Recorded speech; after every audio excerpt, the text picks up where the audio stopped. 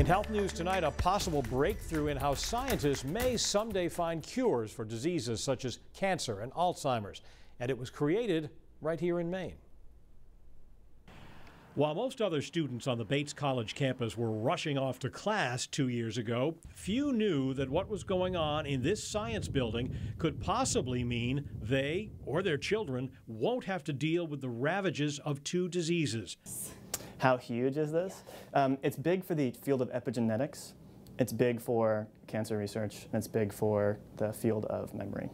Andrew Kennedy is an assistant professor of chemistry and biochemistry at Bates, and it was he and a team of students who came up with a molecule that essentially changes how certain cells behave. And what it does is it inhibits these 3 genes from functioning to control the rest of your genes, and in doing so can have implications in things like cancer progression and neuronal plasticity because it regulates how any cell utilizes its genes.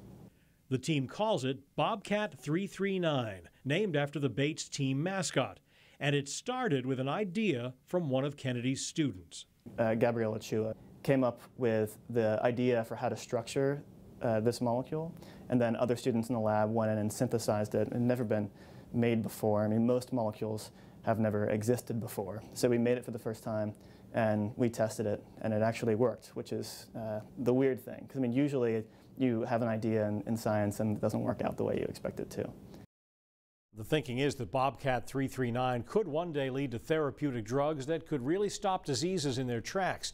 Since Kennedy and his students published their paper earlier this year, about a dozen university labs across the country have called to ask if they can use the molecule to help in their cancer research.